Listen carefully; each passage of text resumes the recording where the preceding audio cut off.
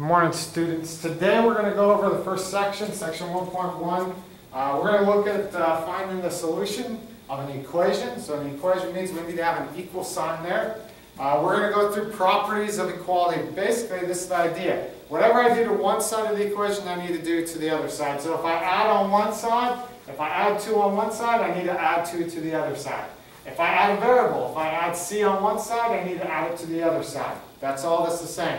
If I subtract on one side, minus 5, I have to do it to the other side of the equation. So again, we break that into 2 equal parts. And so whatever I do to one side, I got to do to the other. If I multiply by 4 on one side, multiply by 4 on the other side, or again a variable. I can multiply c by 1, I need to multiply c by the other. Same thing with division. So again, all these properties are saying whatever I do to one side of the equation, I have to do it to the other side. So we're going to go through and solve an equation. First thing we're going to do is we're going to draw a line. Now we have 2 sides of the equation. Our goal is to try to get x by itself. So in order to get rid of 2, since we're subtracting 2, I need to add 2. Well, if I add 2 on this side, I got to add 2 on that side. So these 2's would cancel off. 6 plus 2 is 8. Then I go ahead and say, okay, now I need to get rid of this 3. So it's multiplying by 3, so I divide by 3. Okay? And we could just leave it as 8 over 3, so 8 thirds, or you could say 2 2/3, or you could write as a decimal 2.67. Again, we come to this side, draw our line. I want you to draw the line. It's a little bit off. Okay? Here, I'll go back. So we want to draw that line in there, and then I add whatever I do. I subtract from this side, then I subtract from the other side. Okay? Then I go ahead, it's dividing by 1/2, so we'd multiply by the reciprocal. So we'd say multiply by 2. And then 6 times 2 is 12. So I do the same thing. Again, I'm going to go a little bit quicker, draw our line. In order to get rid of that 10, I have to add 10. Then I would divide by 5, so it's multiplying by 5, so the opposite of multiplication is division. So divide by 5. Whatever I do to one side, I do to the other. So again, the line helps you because now I know if I add on this side, I got to add on that side. If I come here, I draw that line. To get rid of this 9, we'd subtract that 9, and then I jumped ahead there. So 21 minus 9 is 12. And then to get rid of 1/3, I multiply by the reciprocal. So anytime I see fractions, we're just going to multiply by the reciprocal. So 1 over 3 switches to 3 over 1, which is 3. Okay, so again, just a reminder, draw that line. What you do to one side, you got to do to the other side. Fractions, I want to go through a fraction one. So again, I draw my line right through here. I'm just going to put this up. Draw your line down on that equal side. Okay, now to get rid of plus 1/6, then I would subtract 1/6. Well, in order to subtract, I need a common denominator. So I'm right here, this is really 1/3 minus 1/6. Well, I need a common denominator, so I have to multiply that by 2. So 1/3 is the same as 2/6. Alright, so 2 times 1 is 2, 2 times 3 is 6. So really 2/6 minus 1/6 would equal 1/6. Then I have a fraction here, so I'm going to multiply by the reciprocal. So we're going to flip it, 3 over 2, times by 3 over 2. So again, just so you know, we're multiplying on this side here, 1/6 times 3/2.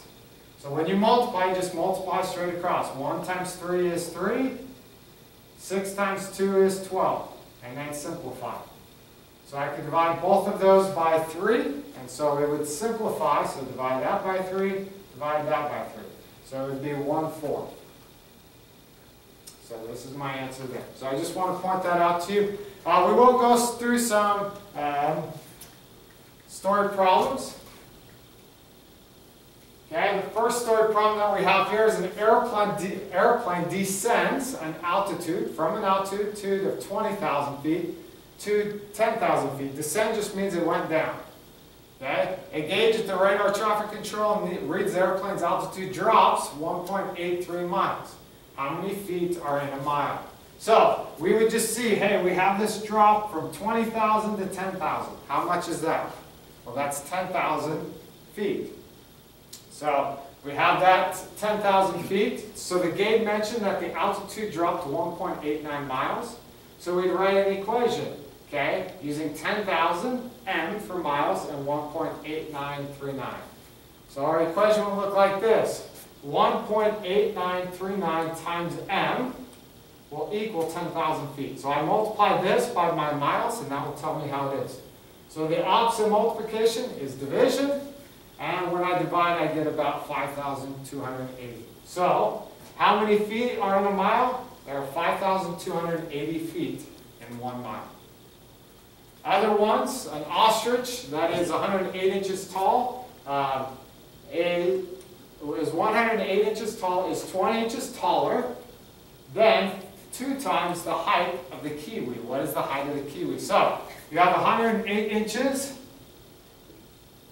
When it says is, that means equal, is 20 inches taller, that would be more, than 2 times the height of the kiwi. And now we have the equation. Now you draw your line, and you would solve from there. So I'm going to erase that. Okay? So is, anytime you see the word is equal to. So pay attention to that. Is means equal. More or taller than, that would be addition. And then you say times, that would be multiplication. Draw your line, subtract 20 on both sides. 108 minus 20 is 88. Divide by 4. An emu that measures 60 inches in height, so 60 inches is, that, remember, that means equals. 70 inches less means subtracting right there. Then 5 times, again, that would be multiplication. So I would go here, 60 inches is 70 inches less than 5 times the height of the kakapo. And now we can solve from there. So we go through, we'd set it up. Is 70 inches less than, so less than 70. So now we add that 70. Pay attention, 70 inches less. Or it's 70 inches less than that. So make sure it should be 5k minus 70. Then they add the 70, which is 130, and then divide by 5, which would give us 26. So the height of the kakapo is 26 inches. So this is what you're going to be going through, is writing or solving an equation. Make sure you draw your line when you solve the equation. Whatever you do to one side, you need to do to the other side. And then when you go through story problems, pay attention to words. So if you see is, means equal. If it says times, that means multiplication. If you see less than, subtraction. More than, increased by, those are all addition. Signs for addition, or phrases for addition. So that is lesson 1.1.